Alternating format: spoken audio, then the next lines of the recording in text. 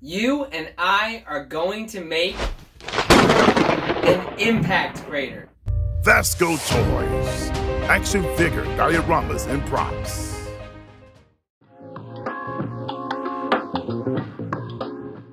Whenever I think about impact craters, the first thing that comes to mind is Dragon Ball Z.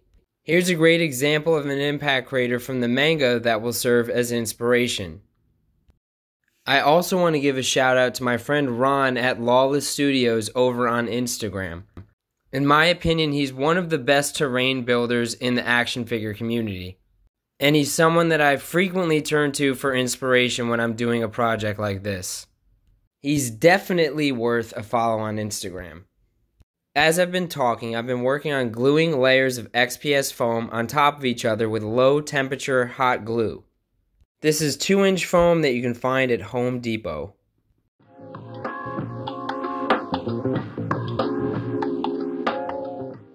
Now it's time to shape the overall rock formation that we're going to carve the impact crater into. I'm using my trusty handheld Hotwire foam cutting tool, a 3M mask to keep myself safe, and also a fan to get some ventilation in here. What you're seeing is a time lapse, but I want to stress how important it is to go slow. I actually snapped the wire from my Hotwire tool twice while I was doing this, which was super annoying. Most of our focus is going to be on the front of this piece, but I did want to sculpt some of the back as well, so I'm carving out the general shape that I want it to be. I am still going to sculpt the back, but it's not going to be nearly as detailed as what you see in the front where we're going to put the impact crater.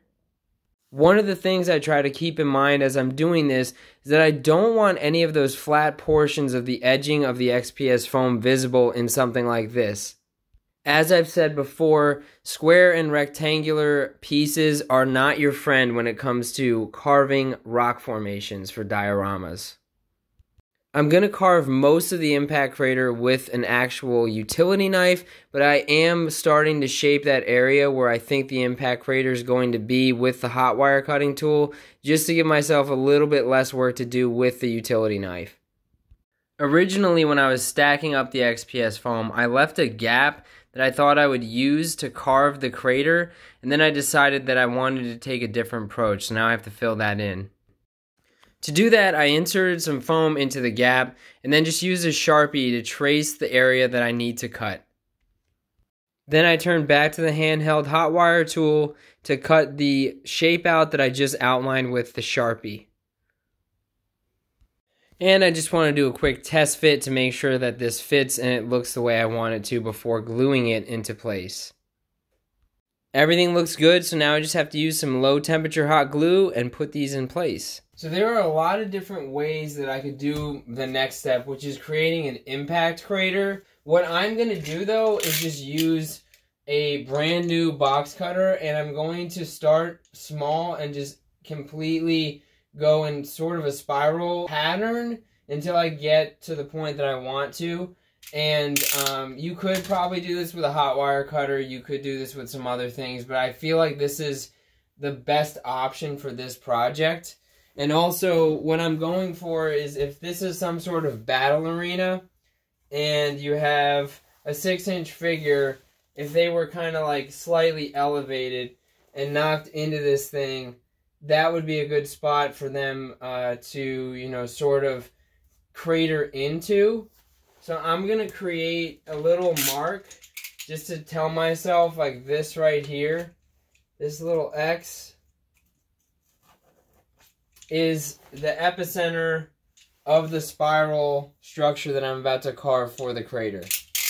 Before I use the utility knife, I'm going to use a piece of copper tubing that I normally use as I magnetize my dioramas. This is just going to help me establish the epicenter of the impact crater that I want to carve with the utility knife. Now it's time to use the utility knife to make a series of angled circular cuts. I'm working the knife in a spiral shape that's going to really define the inner part of this impact crater. Now what I'm going to do is make the impact crater a slightly larger size every single time until I get the full perimeter of the impact crater that I want to have on the mountain piece. To make things easier on myself, I manipulate the mountain diorama in different orientations to make sure that I'm able to get the angled cut that I want for the impact crater. In addition to sculpting out the perimeter, I also want to carve in some striation marks that I think will up the believability of the impact crater, because if there was a significant impact in this rock, there would be sort of radiating cracking marks that would go beyond the perimeter. Normally I wait till the end of the project to texture the foam, but I'm curious how this will look, so I'm using a ball of tinfoil to texture the impact crater portion of the foam. I'm not really satisfied with the way the top portion of this mountain looks, and I know my client wants this to be a very jagged looking piece, so what I'm doing is using the box cutter to create a more jagged look, and then I just take some tinfoil again and apply that to get some texture on the rock formation to make it look more believable like it is rock. I decided I wasn't getting the look that I wanted on the cratering, so what I'm going to do instead is, and I started this here, you guys can see this, I've cut a bunch of little pieces, or I am cutting a bunch of little pieces that I can kind of place almost like a puzzle, where I feel like they look good, and I start with the smallest ones, and as I get further out, I get them to be bigger and bigger and bigger. To cut the impact fragments, I'm just creating some thin slices of XPS foam with my box cutter. From there, I try to create almost like pseudo-triangular pieces that don't have hard edges. So I want these to look like they are a little bit more random. I don't want them to look uniform, and carving the edges on an angle really helps to accomplish that. Once I have those pieces cut, I start applying them to the diorama using a little bit of hot glue. I don't want any stringing, so you don't want to overdo it, although there is a balance because you want them to be very solidly secure in the piece. Here's a closer shot of how things are looking so far. Now we're at the part where we're really going to start seeing a difference as I apply these glued fragment pieces to the diorama. You might be wondering how far out I'm going to go with these fragment pieces, and that's really a matter of preference. I'm sort of using the perimeter that I carved at the beginning of this video as a guide for how far I should take these up, but if you wanted to extend it beyond that, I think you could do that as well. I don't know about you guys, but I really love the way this is turning out. You already saw me texture with tinfoil, but now I'm going to use this rock that I found in my backyard. The tinfoil is great, but what's going to be better than an actual rock if I want this to look like a rock formation? The striation marks that I carved at the beginning of this when we were doing the perimeter of the crater are coming through very nicely, but I want to add some more, so that's what I'm doing here with the box cutter. Remember earlier when I said I didn't like the way the top of the rock formation looked? Well, I still don't think it's jagged enough, so now I'm going to add in some more striation marks to try and fix that.